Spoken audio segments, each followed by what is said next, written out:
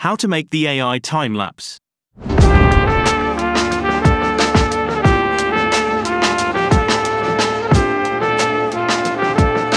Today's video is sponsored by the Movie Maker.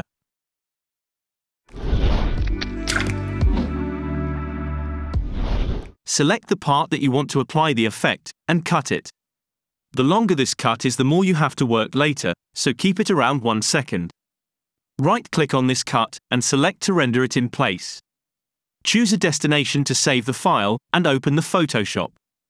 Go to File, Import, and select to import video frames to layers.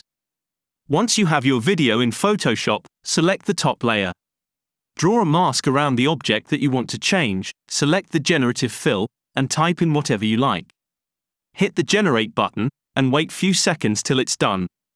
Select this new generated layer, and the one you used for the generation, right-click, and select to merge the layers together.